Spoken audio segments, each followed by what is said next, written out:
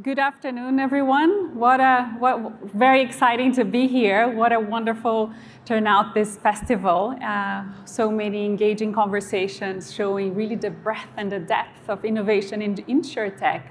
And not only in Asia, we see people even in the panel coming from different parts of the world. So thank you for being here.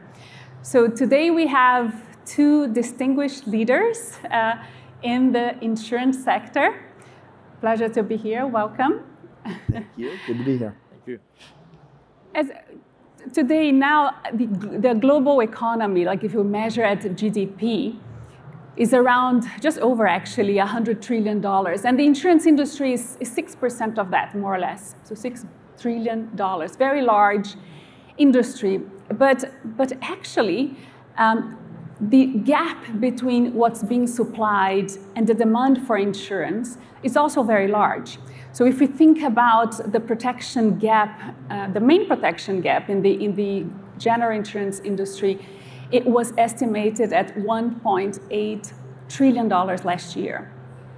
Out-of-pocket expenses in healthcare around 2% of GDP, very large too. And so there is enormous opportunity and also longevity of growth only if we can actually bridge this gap, right, between supply and demand. And there's a reason for this gap to exist. And we'll be talking a little bit about it. We'll be talking about the opportunity for InsurTechs and actually double-clicking on this inspiring story of bolttech. 3-year-old InsurTech, as Rob describes it. Obviously, the 3-year-old grew quite a bit and is today an international InsurTech headquarters here in Singapore. And so let's start by saying how the three of us came together. So Namatame-san and I are board members at bolttech. We represent 2 shareholders. I don't yet have the tennis shoes, but I'll get one, Rob. You have to give one to me. Yes, so we represent two investors. I represent LeapFrog, and Namatame-san represents Tokio Marine. So let's start there.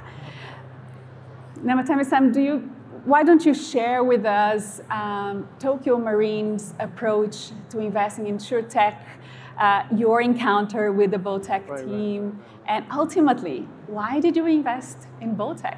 Okay, Fernanda, thank you. And Rob, it's always good to see you. So, good afternoon, everyone. As introduced, I'm Namatame, Group Chief Digital Officer of Tokio Marine Holdings. Before talking about Tokio Marine Holdings, let's start by introducing who I am and what I did in my career. I started my career in the financial derivatives area for 10 years. And thereafter, I worked for investment banking, Morgan Stanley, and Deutsche Bank for 15 years. Thereafter, I worked for Visa as a country management for Japan. And then I worked for BlackRock as a member of the board for BlackRock Japan. And 6 years ago, I had the honor to join Tokio Marine. And I became CDO 3 years and a half ago. During this 36 years of experiences, there has been an overwhelming notion that financial services would definitely deemed to converge into technology. I mean, technology industry, financial services industry has in common, being able to contribute to the whole world by combining the mutual expertise in one place. As a result of that, financial derivatives is one of the examples. Trading is one of the examples. Credit card payment has been entirely electrified in the last 15 or 20 years ago. And these days, emerging newer fintech players all over the world. And InsurTech is one of them. And with that, I have been keeping within myself that what InsurTech business is supposed to be by applying the notion that the financial services converging with technology businesses. And for whatever reason, the company, Tokio Marine, has appointed me as a Chief Digital Officer like 4 years ago. And from the starting point, the search of most successful technology, InsurTech players in the world is one of my priorities as a Chief Digital Officer. Because Tokio Marine, with its name, as its name suggests, based in Tokio, Japanese domestic insurance companies. But during the last 20 years, the proportion of overseas businesses has gradually growing, but through the acquisition of $25 billion during the last 20 years. Now, today, our business, majority of our business consists from non-Japanese businesses. With that, the digitalization is not just only for the Japanese domestic financial services. We need to look at who could be the most promising global scale InsurTech players in the world. And in the last 4 years, I've been meeting with as many as hundreds of InsurTech related players all over the world, including United States, Asia, Europe, Australia, South America. And we have made certain minor relationship during this period. So far, we have made as many as 60 or 70 InsurTech investment and entered into a strategic alliances. But the journey has not necessarily been fulfilled until the day we met with Love, just about a year and a half ago.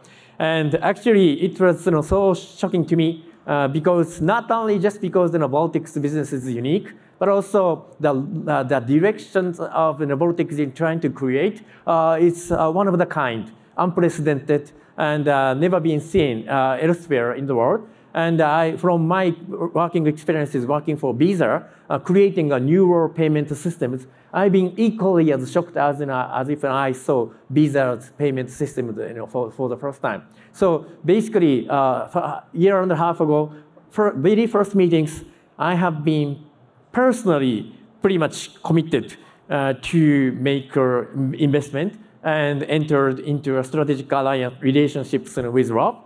And the very second meetings, just a couple of months later, we have pretty much agreed to make a very sizable investment as a lead investor and to create a meaningful strategic relationship with bolttech. So to answer to Fernando your question, the overall theme is convergence of technology and financial services, and the insurance is no exception to that. And during the last 10 years or so, we've been searching those kind of occasions all over the world, making a small steps one by one. But finally, we've been able to meet with Rob and bolttech people and making significant steps one step forward as a way to create embedded insurance ecosystems all over the world.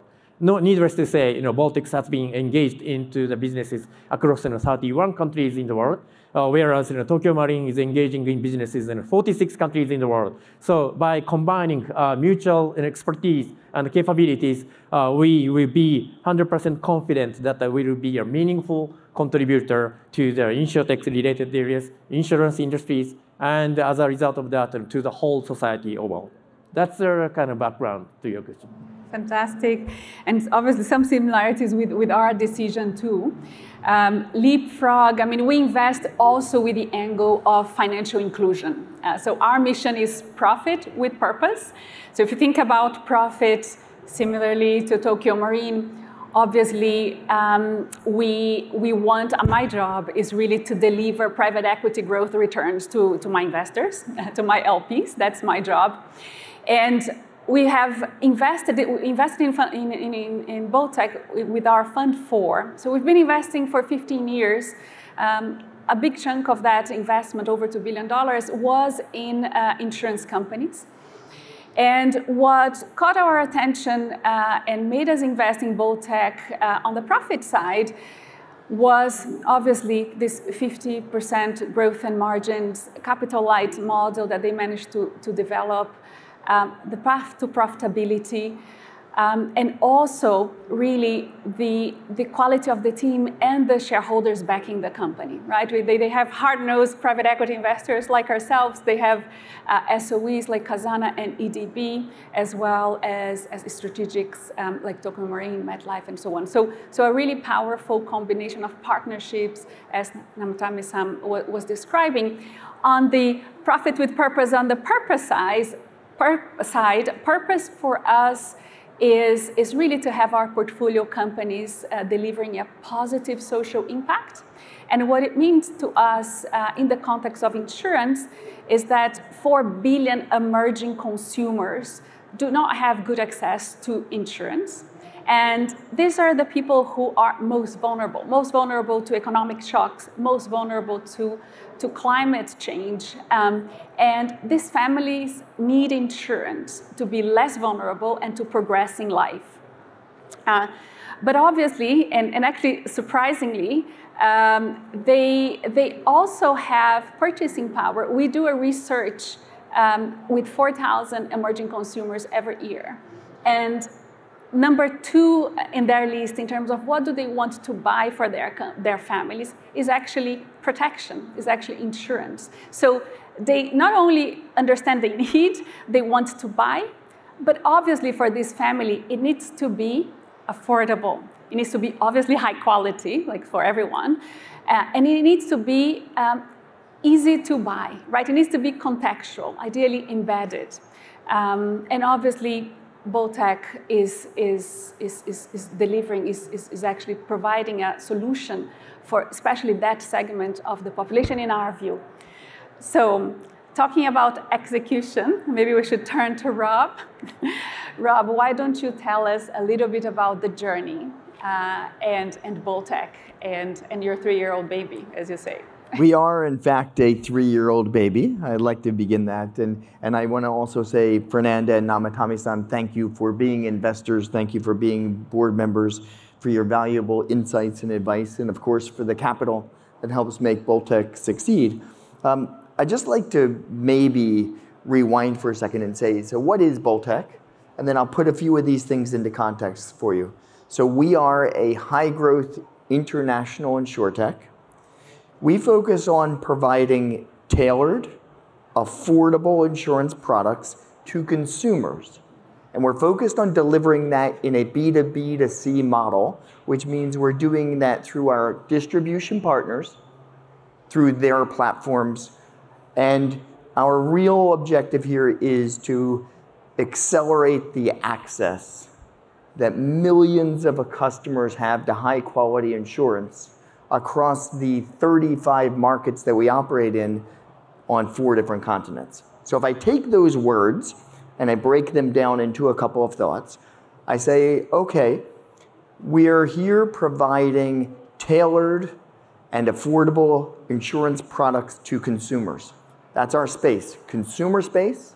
And exactly as you said, Fernanda, it needs to be a contextual product that really focuses on what is the consumer asking for, not what did we want to push to them, but what were they asking for. And it has to be affordable, especially if we have any hope of helping to provide a bit of help in closing this very significant protection gap that we see here in a number of the continents that we operate in.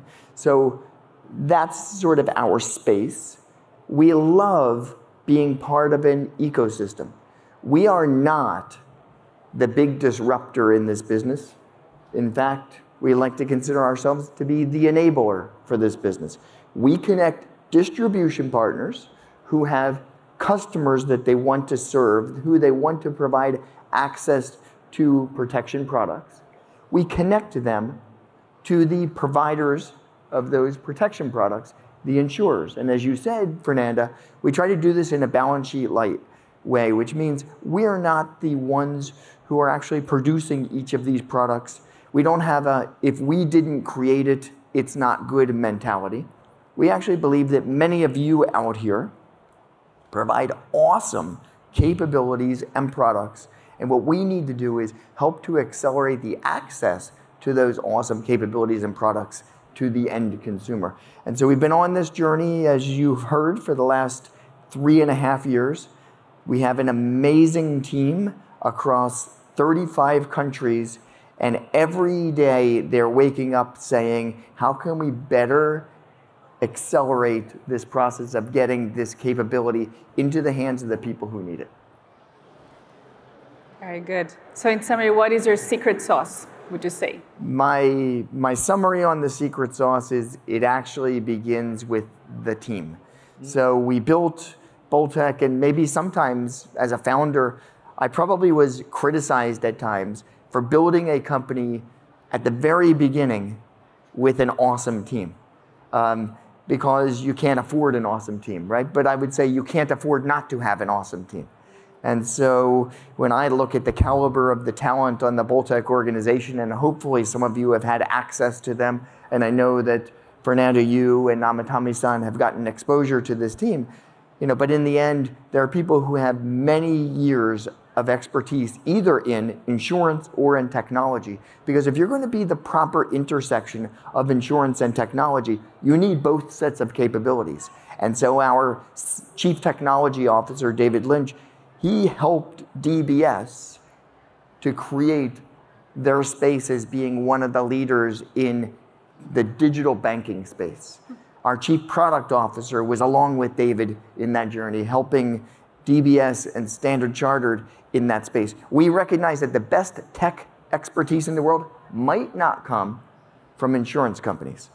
It might come from somewhere else in financial services.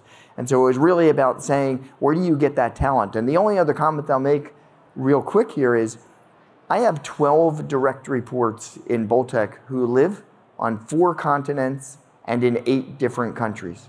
We have access to, I think, some of the best talent in the world, and they're not individual experts, they're a great team. And so sometimes we have to do things a little bit virtually, sometimes we're able to get everyone together, but the key is we focused on capability and chemistry and teamwork over anything, and that is the secret sauce.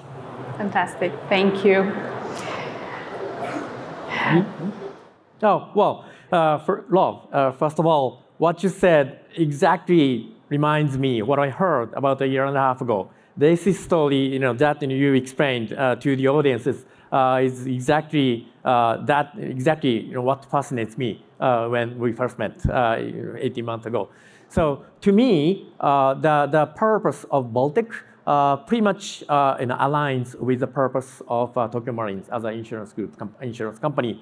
Of course, insurance company, the primary purpose of our capabilities is to protect the gaps, or to protect their unexpected losses or unexpected accidents, and protect the people from any unreasonable incidents that may potentially occur to any of you. However, going forward, I would say that it has many other meanings for the greater society. One of the things is how we can be better off in providing affordable insurance products. That's one of the strengths of bolttech. To me, insurance is not just a protector.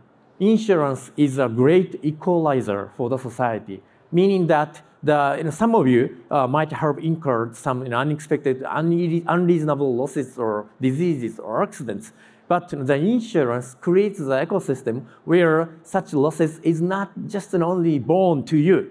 As a whole society, it's being spread out to the older entire society, and so that our entire society can protect, as a whole, can protect those of you who might suffer from the unreasonable losses and accidents. So going forward, insurance companies, the mission of the insurance services is not just protecting. Going beyond, it's going to be equalizing the people, equalizing the society, and thereafter creating a new society, creating a new world, and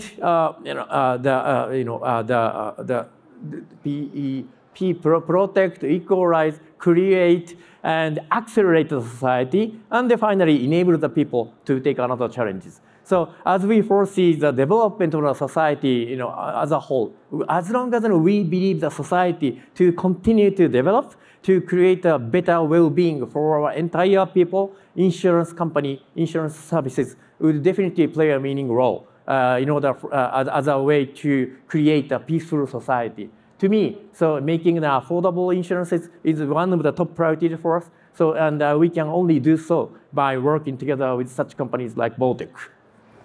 Rob, what is the future of InsurTech and the impact it can I hope have? that the future of InsurTech, we've only seen the beginning. You could think of it like an iceberg. Maybe we've seen the top 10%, I think the remaining 90% that we haven't seen is super exciting, and that's going to be what we can all look forward to. Obviously, it will be impacted by technology. When people talk today about artificial intelligence and large language models, remember it's a continuation. We were born in the world of technology. So for us, we are a digital native, we are a technology-driven organization, but I think we've only just scratched the surface in terms of where technology will take us, and there's no doubt that that's going to influence, maybe be the greatest influence on this marketplace in the next coming years. The next thing is that really we have to break down an old way of thinking. There's a lot of inertia in the insurance business. I've been in this business for a long, long time, and one of our worst enemies is this, it's never been done before, so we can't do it, or we've always done it this way, so there's no need to change it, or I didn't build it, so it might not be good, or I can do it myself. If we all have a very different set of behaviors, a different attitude, and instead we create if we can cooperate, and even if we're competitors, then let's have a sense of co-opetition. We can compete with one another, but let's move this in the same direction, because this is an industry that can benefit, but not if we're all trying to do the same things in different ways in an unconnected way. The concept of creating an ecosystem or recognizing that there are enablers out there that can help us move all of this industry much faster. Sometimes it's technology, but our biggest path to the future isn't necessarily just going to be technology. It's going to be changing our mindsets to a more cooperative, more collaborative style as an industry. And if we do that, the sky is the limit. I certainly agree, and there's a lot to do, and InsurTech has a role to play for sure. bolttech and others who are here also in the room. Lots of questions coming. Thank you for the energy, and the questions we'll try to cover some of them. Rob, you did an acquisition of Digital Care, phenomenal footprint in Africa, actually, and Eastern Europe countries. Tell us about bolttech impacting, and I'm a bit biased, emerging consumers and emerging markets. We recently did an acquisition of a company called Digital Care out of Poland. Digital Care has operations in Europe, in Asia, and in Africa. And so when you think about this being especially an Eastern European focus, you can imagine that we're getting access to the ability to help many more people than otherwise we would have seen. And of course, our first toe onto the African continent. And so one really big thing for us is if we want to accelerate the pace of bringing protection to these markets, we have to be in the market in the first place. So we were super excited by the additional scope that we have geographically with Digital Care. But the really important thing to always remember, especially when you're a baby InsurTech, is we are taking our investors' capital and we have to deploy it super smartly and never lose track of the original vision behind why they put money behind a bolttech in the first place. So everything about the company we acquired fits into our existing vision. We didn't have to change anything. They fit into our capability set. We bring capability to them that they didn't have. They bring capability to us that we didn't have, and together it's a 1 + 1 = 3. That kind of behavior is critically important. We're super excited about what it is that we think we can do to places we didn't previously have access to or reach to in the past. Well, I think Rob was humble enough to describe himself as a baby company, because it's only 5 years of history since incorporation. Tokio Marine has a 144 years old history, so basically it's a totally opposite of the industry's landscape. However, the same notion exactly applies to us as well, because we have such a long history. Basically, a very old-fashioned company. So there is an inertia there. We need to change a lot of things from the way we have done before. So in order for us to do that, we cannot just do it by ourselves. We need to borrow lots of strengths from outside. We need to be enlightened ourselves from the outside capabilities. And as a result of that, from the analogy of the baby, we need to rejuvenate ourselves into the 21st century. So interestingly enough, 5 years old company, 144 years old company, working together, creating new services and benefits and values using the power of digital. That's how fascinating, and that's how wonderful. That's the kind of power of working in a borderless 21st century, isn't it? So. Yes. It is, definitely. Lots of questions coming. Rob, a couple more for you as well. So talking about accelerating access, right? There's a few questions around the same theme. How to overcome sometimes costly and long time integration, and how have you also integrated with some of the ecosystem here in Singapore? The whole big obstacle of being able to work with partners tends to be around the technology integration. We have focused so much of our time on what we call hyperconnectivity, the ability to make ourselves connectable into our partners as quickly and as seamlessly as possible. We're still a baby in that. The capabilities around that space will continue to really evolve very quickly in the coming years, but the concept of building ourselves to be API integratable, and also to focus on how can we scale lessons we learn in one geography, in another geography, or with another partner really quickly. And so we focus on scalability, and we focus on hyperconnectivity, so that if we have those two capabilities, we should be attractive in any market with any partner. Fantastic.